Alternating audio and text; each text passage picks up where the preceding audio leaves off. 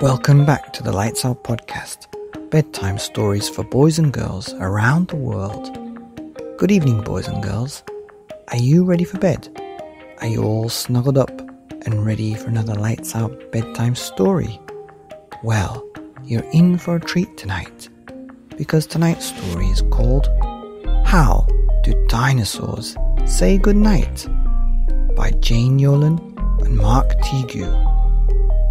And as part of our 365 book project for the year, we're going from Z to A in the alphabet.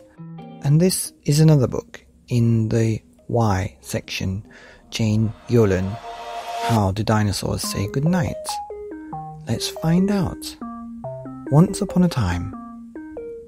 How does Dinosaur say goodnight when Papa comes in to turn off the lights? Does a dinosaur slam his tail and pout? Does he throw his teddy bear all about? Does a dinosaur stomp his feet on the floor and shout, "I want to hear one book more"? Does a dinosaur roar? How does a dinosaur say goodnight when Mama comes in to turn off the light? Does he swing his neck from side to side? Does he up and demand a piggyback ride? Does he mope? Does he moan? Does he sulk? Does he sigh? Does he fall on top of his covers and cry? No, dinosaurs don't. They don't even try. They give a big kiss. They turn out the light.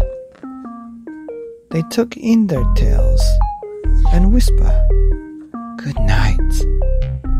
They give a big hug, then one kiss more. Good night, good night, little dinosaur.